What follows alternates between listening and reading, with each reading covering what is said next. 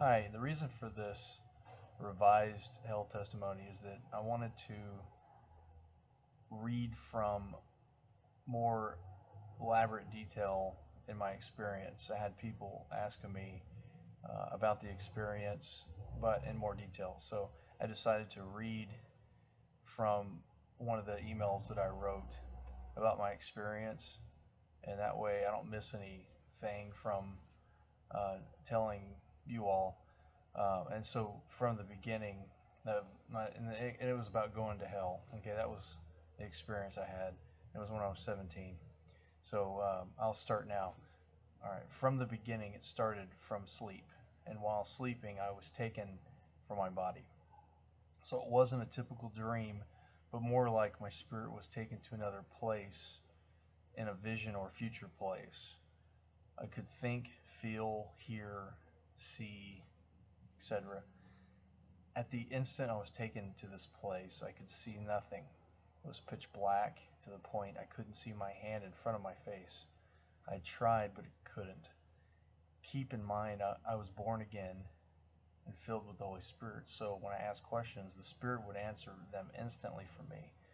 I could hear what sounded like thousands of people scream in agony as if they were on fire or in unbearable pain, but I couldn't see any people because it was so dark. I asked the question, what is in front of me? Immediately, a radius of light came from me and allowed me to see about 15 feet in front. I could then see people, but the only thing different about them was their pale faces. The bodies were unclothed. There was a black flame that flickered to the height of the shoulders, and the shoulders, their upper body shoulders were squirming randomly while they screamed furiously. What gave me a shock of horror was I recognized some of the faces of those in front of me, people that I had seen before, as if what I had seen thus far wasn't horrible enough. Seeing their faces hit home. This leads me to the next question I asked, which was a result from the screams I heard. Why are they screaming like that?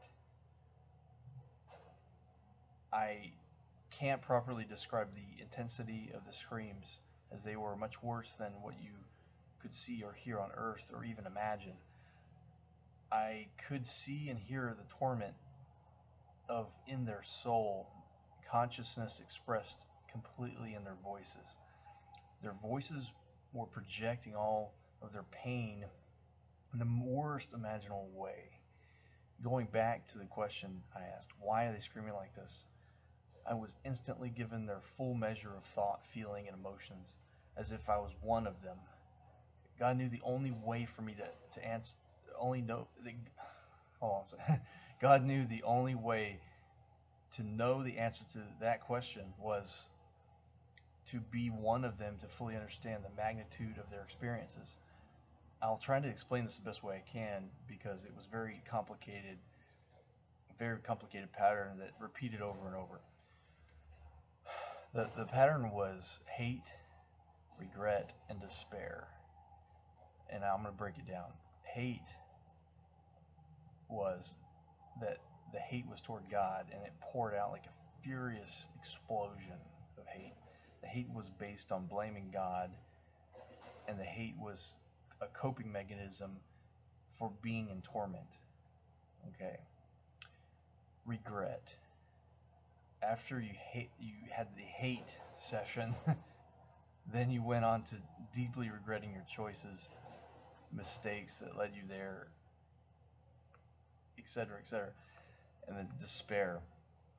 After regret came into despair. Despair was so heavy, I can't even try to explain this realization that I would never leave this place, nor would I never stop thinking of what's going on, and it would repeat all over again. Hate, regret, despair, hate, regret, and despair, and like before, the reasons of hate, the reasons of regret, reasons of despair were within those. So you'd be repeating this forever and ever, and that realization was enormous. All the while in the distance, while being tormented by hate, regret, and despair, I could see a circle of light in the sky. This is where heaven was, and I realized I could never go there, and it was where I would never see or be before God. You felt this huge emptiness of separation. It was the separation that was worst of all. If you remember that I said they were all burning in a black flame, well, the pain from the spiritual and mental torment was worse than the flame burning them.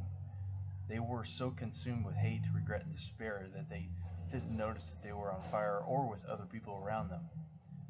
When I was abruptly pulled out of this place, I came out while laying on my bed in the fetal position with cold sweat, trembling and crying to God, thanking Him for taking me out of that place.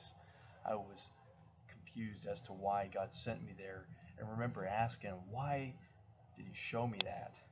I was so angry that I had to endure that horrible place that just for seconds. I wasn't there for 30 seconds maybe. I was thinking, I could never ever want anyone to go there, not even for a minute or a second. Years later, I realized why I had to see this place, because I could never understand why. God was showing me why Jesus needed to die. Jesus loved us so very much that He didn't want us to be separated from us. And in order to understand why He didn't want to be separated, He showed me this place. It was that important. It has nothing to do with God being mean and wanting to torment people. It was that people will either accept God or not. And those who accepted Him will be with Him. Those who did not accept Him will be separated. And so in itself would become the torment of being separated. And it was all our choice. So that sums up my testimony. And thank you for watching it. God bless you.